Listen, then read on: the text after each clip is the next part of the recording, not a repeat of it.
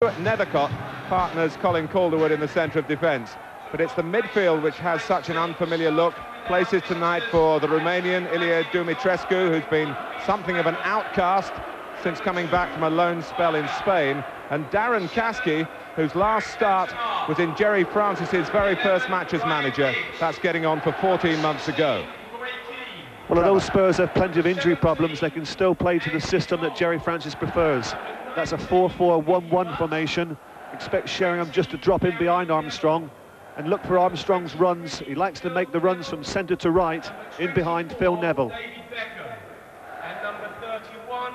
One more casualty to test the defensive resources of Manchester United.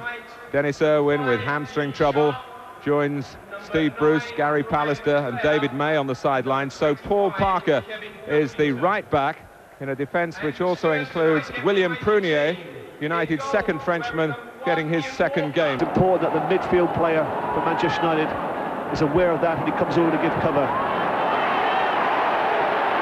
Dumitrescu. He's always had plenty to offer in attack. It comes from the other Frenchman.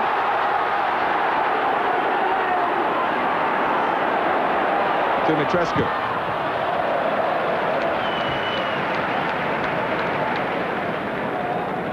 Well, we've got a Romanian, a couple of Frenchmen, a Danish goalkeeper here,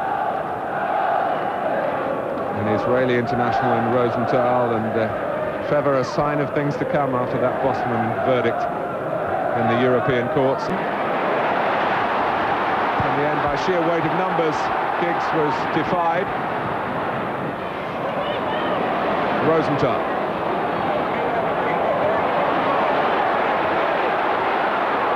Dumitrescu.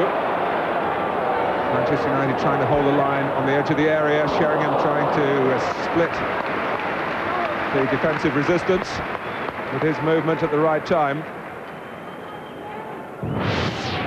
Yes, they held a high line there, Manchester United, and just waited for the Spurs player just to stray forward and get offside. But that Sheringham, he's such an intelligent player, just timed his run to perfection.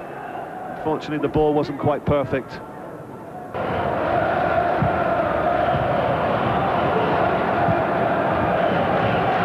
Oh, Parker misjudged it. Dumitrescu. Still Dumitrescu. Edinburgh. Caskey. That was disappointing there from Dumitrescu. You knew he always wanted to come inside onto his right foot. He eventually got the space to hit it with his right foot, but in the end he ended up doing nothing. Fumbles, but gets it the second attempt. But just return to the discussion, Martin, about the fact that United had more attempts at goal than Spurs. It was no surprise to me when Spurs went ahead.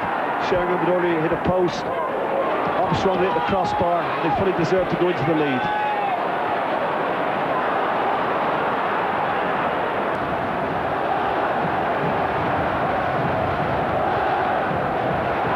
Dumitrescu.